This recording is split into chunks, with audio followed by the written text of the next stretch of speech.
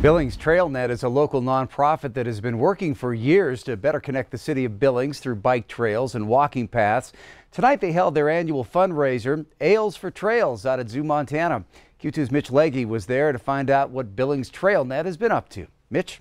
That's right. We're out here having a good time at Ales for Trails, the annual fundraiser for Billings TrailNet, able to help them construct and build more bike trails and walking paths throughout the city. And I'm joined here, pleased to be joined by Christy Drake, the Executive Director at Billings TrailNet. Christy, thanks for joining me. Thanks for having me. And tell me a little bit about the fun party that we're all having here today. Well, this is our 19th year. This is Ales for Trails. And every year we get about 2,000 people out to Ales for Trails. This is our second year having it at Zoo, Montana. And it's such a great event. It really benefits the entire community because trails affect everyone, right?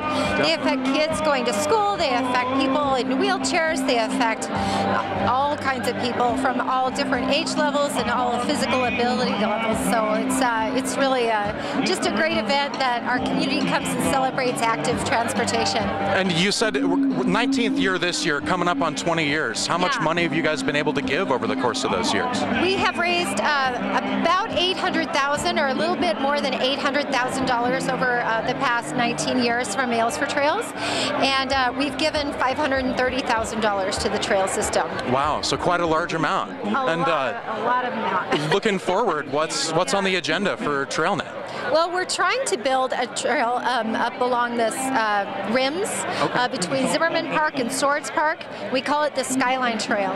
It's going to be on the south side of Highway 3, running along that whole ridge, and it's going to be about $3 million. The Billings Association of Realtors just gave us a $38,000 check because realtors know that people want to live near a trail, right? And what makes it so special about the trails here in Billings? So just having the ability to be on a trail away from traffic that's safe, that you can take your family out, or you can take your girlfriend out, or whatever, and just be along the trail.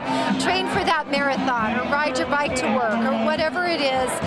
That's what makes the trails so special. Is people just want to be on them. And they connect our community. Definitely. Yeah. Well, thanks so much, Christy, for joining me today. Thank you. I appreciate it. Yeah. From Ales for Trails out here, back to you guys in the studio.